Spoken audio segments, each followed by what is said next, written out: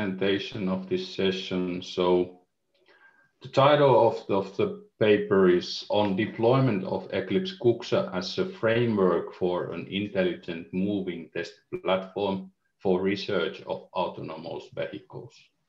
And I believe we have Pertti Seppänen as a main presenter, and there is also Harri Hirvonsalo also available for the questions, I think.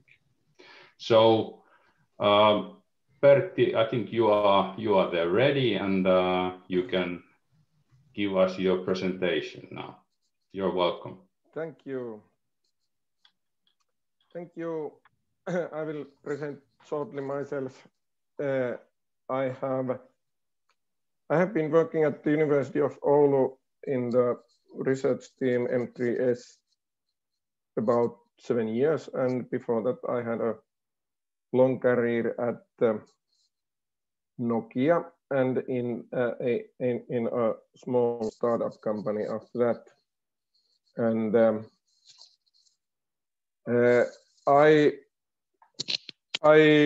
my research interests originally were on software startups because of my background, and now I have been leading automotive related project SMAD here at the University of Oulu. The project was kicked off by our chairperson Pasi Kuvaja a couple of years back, and the project ended at the end of March this year. And what I'm presenting here is a summary of our learnings, and I am supported in this presentation by Harri Hirvonsalo, who wrote the actual paper with the technical details. Our work here is such that I give the big picture, and Harri knows everything is what is worth knowing about our case.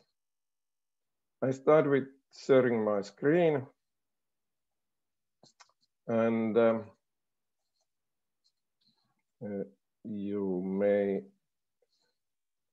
project is SMAD. It is funded by European Regional Development Fund, European Union, the main partner. Then Traficom, the Finnish Traffic and Communications Agency, was supporting us Business Oulu and Oulu Building Technology Foundation. The other funding bodies were included because this is not only about car, but also the traffic system, about the traffic system in general. It is somehow combining the themes of the earlier presentation, the keynote presentation and the earlier presentation by Sebastian. We did a fairly similar kind of case as Sebastian and his team did. And in my presentation, I cover shortly those topics: background, vision, goal, and plan. I summarize the work steps from the viewpoint of design science research, some findings related to the Kuksa system, deployment of the results, conclusions, and some remarks on open source. This MAD project was fully internal for our university. We had 8 research units, and most of them were focusing on sensors and vehicle-to-environment communication. Our research team was focusing on software, which is our main area of interests. The moving test platform in shortly, it is the goal was to use a vehicle as a research device and a carrier of other research devices. Our goal was to build a system supporting software research and the whole project has a long-term goal to support local automotive software development, also outside the research context.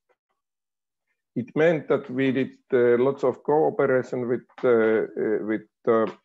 Business Oulu and Oulu Automotive Cluster, which was yesterday presented by Eija. And we saw that this Eclipse Kuksa deployment as continuity to the obstacle project, which was also led here at our university by Pasi. The system structure looks like this, fairly similar to that what Sebastian also presented earlier. We had a Toyota car, SUV car as the moving test platform or carrier, and we were utilizing fairly similar parts. But in this Dias case, and we built a in-vehicle subsystem and cloud server subsystem.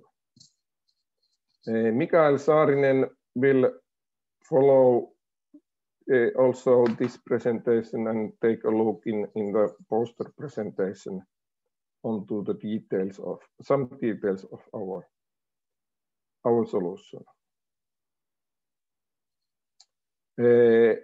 Kuksa looks like this.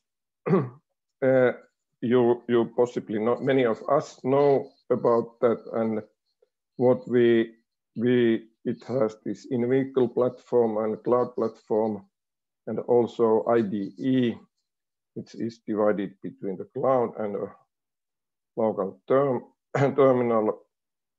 We didn't utilize the whole Kuksa, but it was we built a system adjusted to the goals of the smart project. The vision was to build software core for this moving test platform, supporting the other research teams in their research targets. And we plan to start with a small case, giving functionality to building functionality for data transfer from the car to the cloud. And we did it in this order: cloud software, in-vehicle software, and integration of those to the system. Oh. From the design science research point of view, I pick up here this relevance cycle and design cycle. And relevance cycle was identifying the requirements and adjusting the focus to the smart project targets and learning the Kuksa platform. Design cycle included configuration and integration of the cloud and configuration and development in the in-vehicle system. There is a small difference between those. We needed to develop some additional functionality for the in-vehicle system and build the physical hardware integration the system to the test car. And as you can see, we covered this from Kuksa, this cloud platform and in-vehicle platform. The rest of the Kuksa platform was not utilized. What we found related to Kuksa and its how to deploy it, most of the functionality that was provided by Kuksa in the in-vehicle middleware layer of the in-vehicle subsystem was not utilized.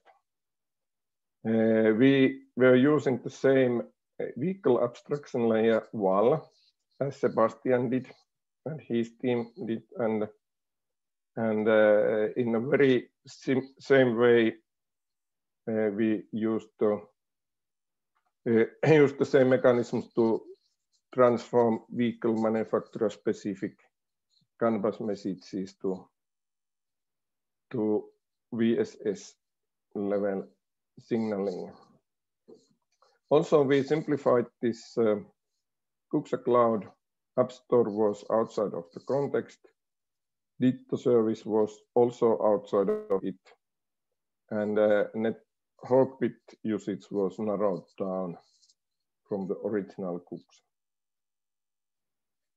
And even in this data communication option, even in the earlier picture about Kuksa, this in-vehicle and the cloud platform are shown a bit separately, but the data communication solution of Kuksa is extremely important, of course, because it builds a bridge between the vehicle and the cloud.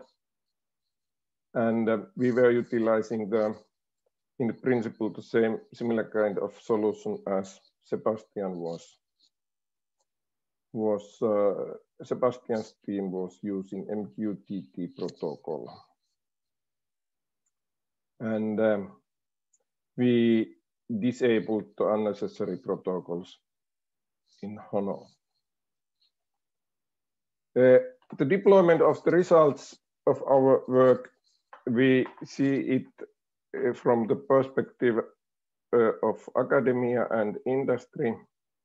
For the research, it is software giving us new software research opportunities and collaboration possibilities. And we are planning to utilize it further as a platform for future automotive related software research. For the industry, we see that it is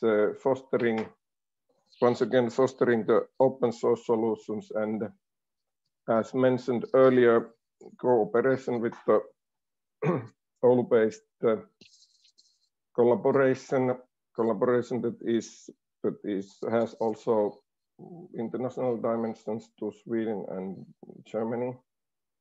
We are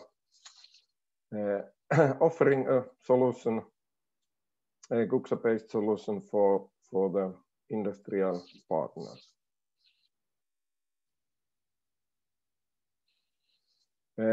Some conclusions of our experiences. Kuksa seems to be a framework that is deployable in different case-specific automotive data systems. The results are similar than Sebastian had in Daya's project. It also, to be honest, turned out to be fairly demanding, because it is requiring fairly much low-level technical knowledge, how to configure, build, and use those open source software packages that build up the Kuksa environment. And as you can imagine, the easiest part turned out to be the cloud subsystem, and the in-vehicle subsystem was the most difficult. In-vehicle subsystem requires also hardware development, testing hardware. Sebastian had nice photos of their test vehicle.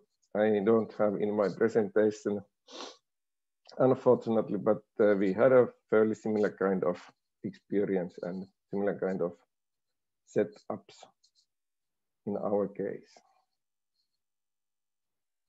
Remarks on open source. There was in, I will refer Wall Street Journal in May 22nd, there was an article telling that cars become computers or smart handheld devices with wheels. and I have a background in and many other, also Teemu, our current chairperson, has a background in at Nokia and in smartphone development, and as you know, Nokia fell a couple of years back, and one reason was the emergency of open source solutions in that area. And currently as Sebastian took up, the cars are very brand specific and proprietary, full of proprietary solutions, but there seems to be an understanding that cars will follow and vehicles will follow the path of smart devices, and we see here in Oulu that open source solutions will get more and more important for that, and we are supporting that. And as Eija said earlier, we in Oulu have fairly much automotive related development without having any manufacturing plant here. That is software, and our goal is to, at the Oulu University, is support that development and build.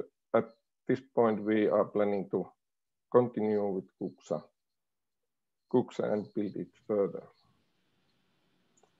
Thank you for listening to us. Harri may be the person for answering technical questions, if you have such. Thank you, Pertti.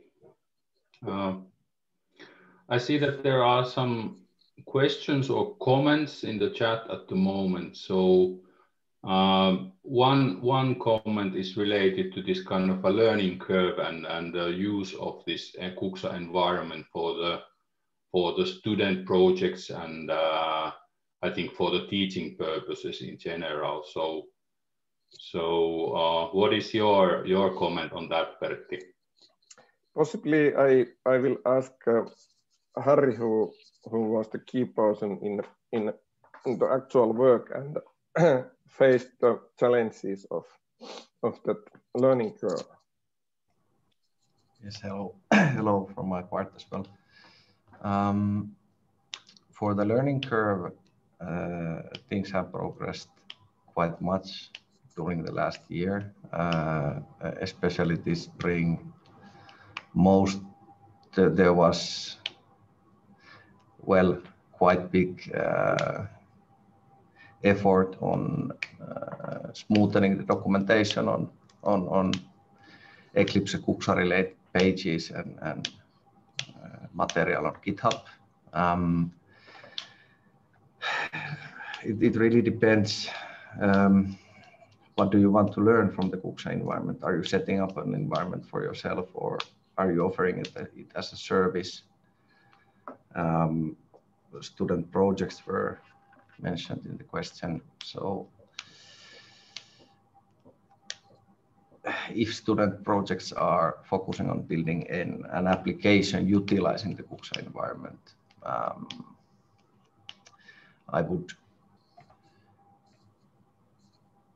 I would focus my, let's say, learning efforts on in-vehicle system and APIs, mostly MQTT or APIs provided by Eclipse Hono messaging component in Cloud. I don't have a complete answer. Much has improved during the last year regarding to Eclipse Kuksa documentation. I saw that there was comment from Sebastian. Yes, in the chat, if people are looking at it, it's I agree. Kuksa Val as a standalone is relatively easy. It's maybe it's due to our background in software and not embedded hardware. Lack of experience on embedded hardware operations, but and it starts to be pretty well documented as well. I think. Yes, it is. Project. Yeah, when we started our effort on August 2020, let's say that it was a bit hard to identify what is current information, what is let's say old information. But yes, I agree. Very good job on the documentation updates in case there are people responsible for those. Okay, thank you very much.